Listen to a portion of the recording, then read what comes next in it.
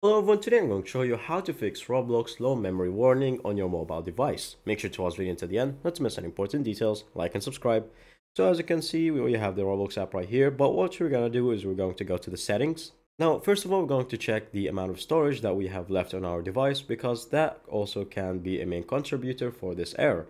So we're going to search for storage, and then we're going to go to storage or internal storage, depending on what your device says.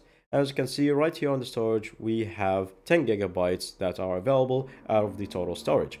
Now, if it's less than 5 gigabytes on your device overall, that will increase the amount of errors that will happen. Now, to help with this issue, we can go back, either delete more apps or free up our device, or simply search for the Roblox app itself. You can do that by searching Manage Apps, that's the general software term, and then simply search for Roblox right here. Now you're going to click on it, and then from here, you're going to have multiple options, and one of them is going to be clear. So we're going to go to the storage unit right here, and then cache, and then clear the data on the bottom section. Finally, before you launch the app, make sure that everything in the background is closed off because all these processes in the background may cause those errors to keep happening. And that's pretty much it. Thank you guys for watching. See you next time. Bye bye.